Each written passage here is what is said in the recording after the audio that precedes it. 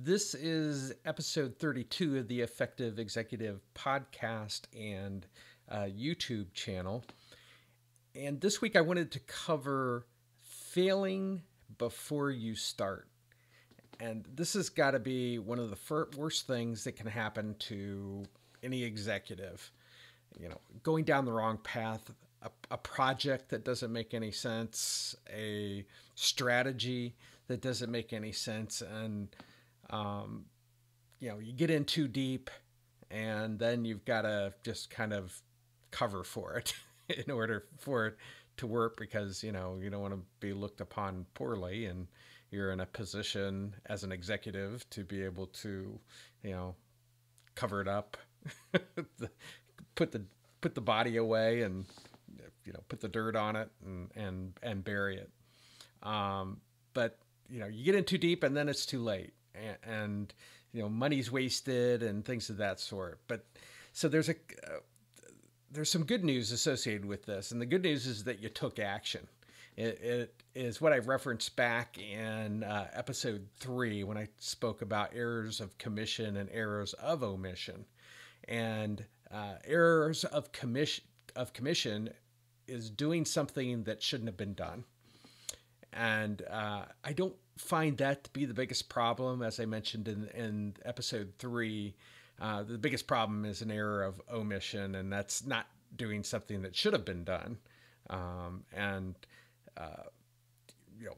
being too risk averse for the good of the company, and especially in this day and age where disruption is going on constantly with innovation and things of that sort. So, but the willingness to take action really is not enough. And my problem has always been, whether as an executive or with a consultant, it has been errors of commission, which is doing something that shouldn't have been done. So I've always been very I haven't been very risk averse in my career. I've always kind of taken the risky choice, so to speak. So it's one of the reasons why I developed this method, is want to kind of de-risk the decisions that we're making. And I believe that you do this through developing first your synthetic thinking skills, your ability to look at the whole. And I've talked about this quite a bit, and there's obviously in the playlist on my YouTube channel, the one that says start here. You must develop these synthetic thinking skills, because you can't build the whole by virtue of your analytical thinking, the ability to break things apart. And so developing these synthetic thinking skills will help you understand what the purpose is of your organization. It'll help you develop that aim and purpose, which you can't. I've never seen it successfully done from an analytic standpoint. That's why you have to develop these synthetic thinking skills.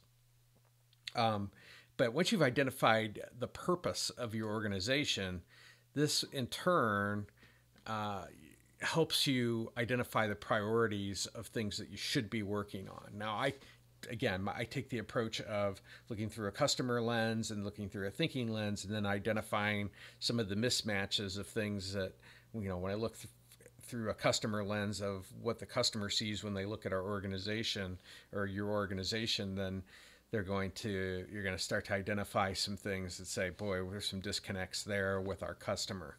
And why did that happen? Well, if we think this way, and this is the way we build our system as a whole, and here's the barriers that we've put up in front of our customers.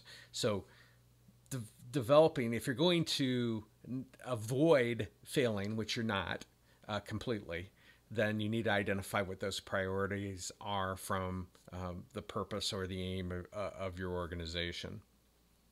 And then you really need to build in, and I've been hitting this rather hard probably the last few episodes, is build a mindset or a culture of failure, being able to just sit there and know that you may be going down the wrong path, but before you get to step 62, you know in step 2 that you need to pivot or scrap the original portion. And this is the hardest thing for organizations to do. They write a strategy, and boy, we're going to go to that strategy, even if it's a bad one, or we're going to start that project, and it's destined for failure, but we're going to push through. And then we're going to celebrate when we finish it, even if it doesn't accomplish our purpose or any of the priorities that are needed. And so this is the reason that you have to go through a process as an executive to develop these synthetic thinking skills, which will in turn help you develop your aim or purpose in your organization, then identify the priorities that you need to be working on. Now, one other thing I want to throw in here, and it doesn't necessarily fit in that line, is that you also need to be proactively innovating in your organization for all the reasons I mentioned just a little bit earlier in this episode, which is you're being disrupted. Somebody's constantly looking at a new way to do things, and depending on the industry, maybe in an HVAC industry, not so much, but it certainly would give you a huge advantage. But there are many other industries, especially for those of you that are in the tech industry, they're constantly innovating. And what was a great idea and made you a lot of money yesterday is going to be gone tomorrow. It's that fast in some industries that are being disrupted on a constant basis. And really, all industries should have that mindset. There is always a better way to do something within your organization. So my suggestion is to develop your synthetic thinking skills. I do it using a system map because it gets everybody on the same page, therefore helping you identify what your aim and purpose is in your organization, set your priorities, and then knowing that you go into things with the idea that what's not working, as opposed to because it's a project now and because it's a strategy, we've got to move forward. That's always a bad idea. And then developing a system to proactively innovate. That's the message I wanted to get out this week. This will help you not fail before you start, or give you a sense of whether you're working on the right things within your organization.